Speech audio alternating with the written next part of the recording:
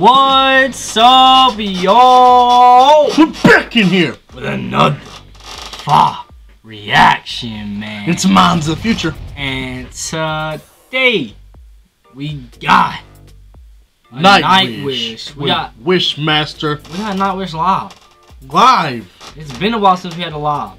But we did find a good quality one from Wishmaster. From Tarja's era. So, focus that a little shout out to you. There we go. And it, yes, like you said, it has Tarja in it, which are very rare to find with good quality, because they were all filmed in the early 2000s. You know, you had your digital cameras, your old kind of digital cameras, your flip phones, your Nokias, those kind of things. Those things are indestructible. But if you want, I'm telling you, you want a good phone that won't break, you run that thing over with a tank. You can. I doubt that one. But I very highly doubt that one. People throw them off buildings. They still work. Anyways, man. But that's beside the point. This is great quality, so I'm ready to get into this. I'm ready to get into this too. And don't worry, when we get to back to Floor's era, we will be doing the live version. Yeah, as many of them as we can find for live, we will do those. And we also apologize. We haven't been doing the Nightwish albums as much as we should be. So we've just been like stacked with all these new artists and everything coming on that. But yeah, we're glad to get back to Nightwish. I've missed them. I would like for us to get back into some Sabaton too every once in a while too, because I miss Sabaton. Let's go. That dead gum drummer up there. I hope everyone starts going on tour again so we can watch some of these lives. Well, as soon as this vaccination gets out, touring. Don't try to sound smart. Just say vaccine. I am smart. Once the vaccination gets out worldwide, touring and see, like, you know how all the movies that were supposed to come out this year got pushed back a year. Yeah.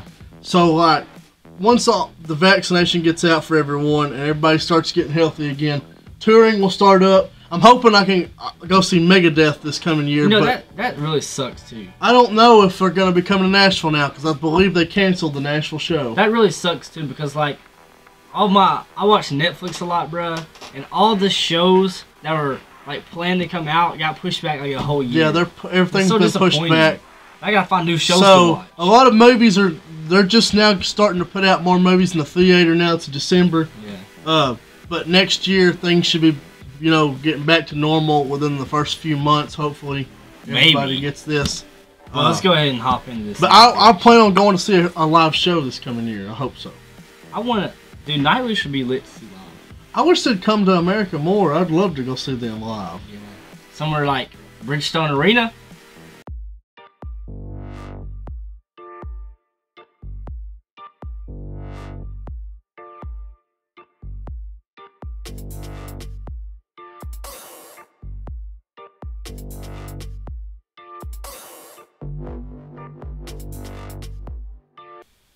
Alright, man. 3, 2, 1, go. Uh-oh, Marco.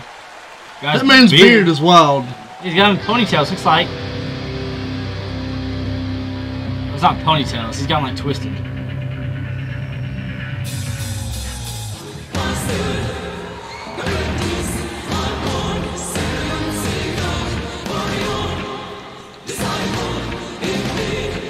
Thomas, dude.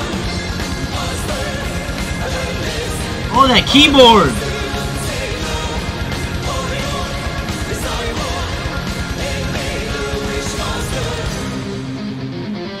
Oh.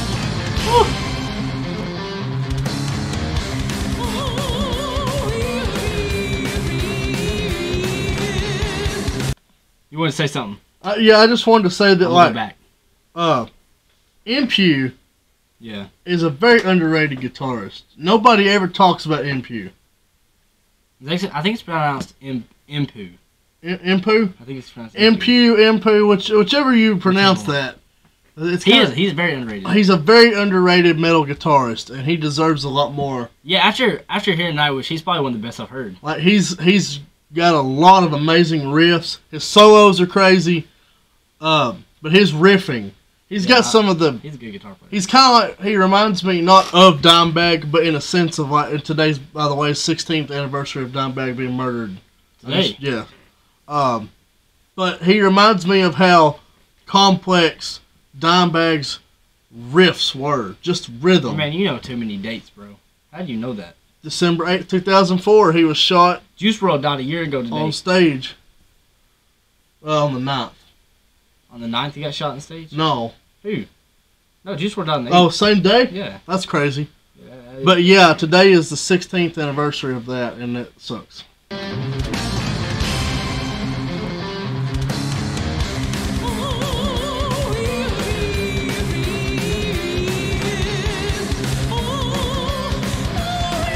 Oh, man.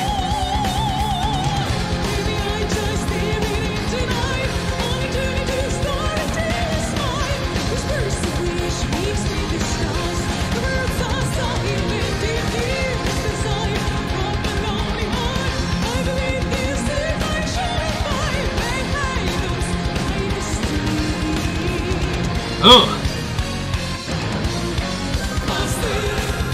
Oh, that keyboard.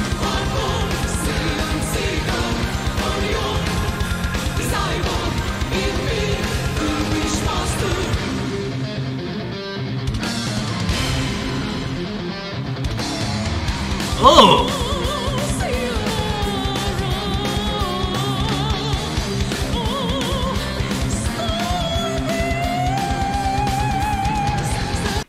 Now that, well, we've heard Tarja sing one live song besides this one. It was Phantom of the Opera, I think. I think we heard her sing that one live once. And she sounds amazing live, actually. She's a good singer. You know, like she sounds just as good on studio as she does live. You know, there's a lot of people that only like the Tarja era. There's some people that don't care for the Tarja. Yeah. But I think like she's an amazing vocalist. Like she has a wide range. Oh, her and Floor. She can, yeah. But like her era, she does like she has like those deep vocals sometimes, and then she goes real high. You know, the operatic. Now Annette, we really haven't heard much of Annette to judge her vocals. We heard one live performance of her, and we thought that the live performance wasn't as good, but it could have also been where it could have been like one of her very first performances with the band. But which could, you know, we have heard 2 full albums with Tarja, and we've heard a lot of Floor. We've heard a whole album of Floor and live versions like crazy with Floor when we first started. So we've heard them the most. That's why we didn't comment about Annette.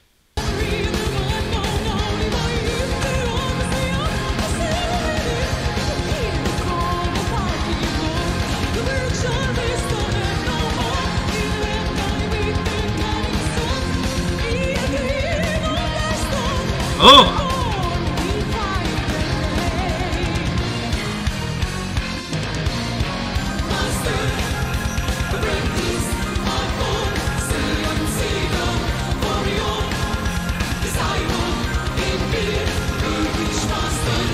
I'm way off! Okay.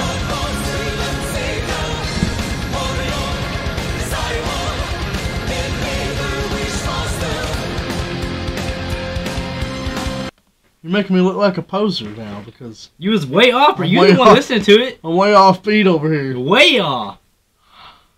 That's my biggest problem when playing in my own band is my timing on certain things. Timing is hard, so don't judge me. Uncoordinated. What? Ooh, tasty. Oh.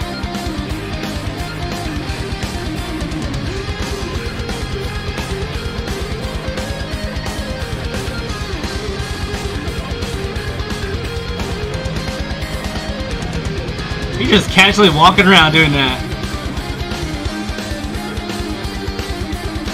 Ooh.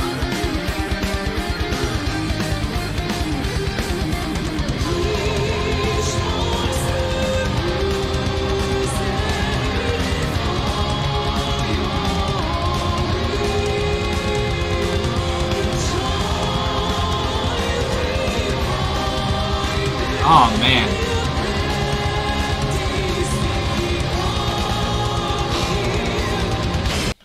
Something I noticed, too, was... Probably should have paused it right there. Something that he is also the only guitarist in the band at this point. He still is. Is he the single guitar player in the whole band? Well, I mean, Marco plays bass. Yeah, but that's not... guitar sometimes. Well, he has that bass that has a guitar on it. Yeah. But that's the same thing. He has that double guitar. That's cool. That's the same thing with Dime, is he was the only guitar player in Pantera. I mean, I think Troy might play guitar a little bit. Sometimes when he comes in. He plays that other... He plays different stuff, though. Oh, this man. Did you see that? Yeah. He plays different stuff, though. So... Rest in peace to Dime. That's going to be my next album ranking, is I'm going to do it for Dime. I'm not going to lie. He's a good guitarist. He's an amazing guitarist, but I'm not a big fan of Pantera. He's amazing guitar... Well, this is the one that you probably would like, because it's not like... Those are super heavy. The Cowboys from Hell is, like, more melodic. But, I think the group's presence, like their stage presence right now, is unaffected. Like, you don't see a difference at all. No, like, they're still great live. Oh, yeah. They're still in key with each other. They're still a tight band. This is one of the probably one of the best live bands. I was about to say that. Yeah. One of the best live bands I've ever heard. Because a lot of bands, especially when they switch members and stuff, they don't sound as tight together, you know. No. They don't sound like they're having as much fun. But they have a lot of fun on stage. With them, they always seem to, they know their part. They know, you know, even when someone new comes in, they know their parts, and it sounds great. I was going to say right here that I like this part of the song right here because she's like doing those soft vocals while dude's just going hams on the drum. He's going crazy. He's an underrated drummer, both of them. Because I don't know their names at the moment, but both the drummers that have been in Nightwish. I can't think of it. Because I know one of them was from Winter Sun. Right? Starts with a K. Is that right? One of them is. From Winter Sun? Yeah, but I don't think it's this one. He's the later period one. I think so. But either way. Y'all got to remind us about that. They go crazy on the drums because their rhythm, they literally do double bass the whole time just about. Yeah. Alright, we talking too much. Let's go.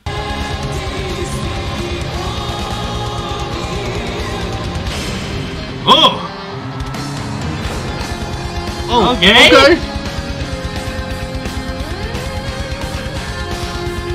Oh!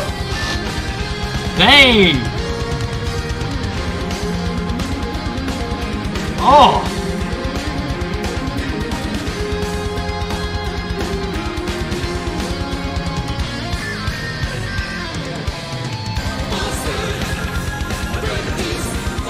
Dude, I love the keyboard in their music.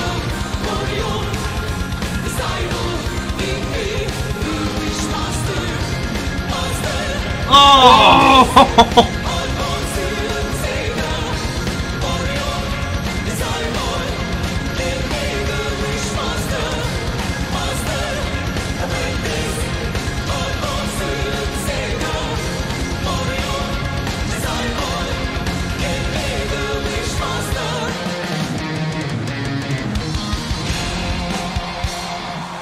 Oh! Oh, I think Down Out There is my favorite. On the album? Yeah, because I'll tell you why I think it too. I think it because it's a live performance. And you get to see more than just the audio. You get to see the actual. You get to see the stage presence. Yeah. And their chemistry. Which is what I love about the live ones. Now, I think it's a perfect fit for the album, the title track. Yeah, definitely. It's a perfect title track for an album. It's amazing. Yep. Every song on this album, though, I think this is my favorite one. It even as much as I loved Oceanborn, at the moment, this one is beating it for me. This album. Yes. Yeah. I mean, and I love Oceanborn, but I think this one has got an edge up because it's a little bit heavier. The vocals are a little bit more produced and sound better. I feel like the album's just gonna get better. The instrumentation, like solos and stuff, is better. You get little interludes of different instruments here and there and stuff throughout the album. What the next song is? I think Wishmaster is the best one so far. What's the next song on this album? Let's see here. I was about to show it to you. Bare Grace Misery. I'm gonna see if she has a live version of that, and I'll tell you if we're gonna do the live. But there is. I don't think that is. It's a cover band. No. I don't think so. Who's that singing? Where? That one. This one? Oh, that is Tario. That's just Sleepwalker, though. Never mind. So I don't think there is one, but if we can find one, we're going to do the live version. So, I hope y'all enjoyed this. Be sure to like, share, comment, subscribe, do all that good stuff. Click the bell. And y'all know what we do with the crow. Jeff gang. Sing still, man. Peace.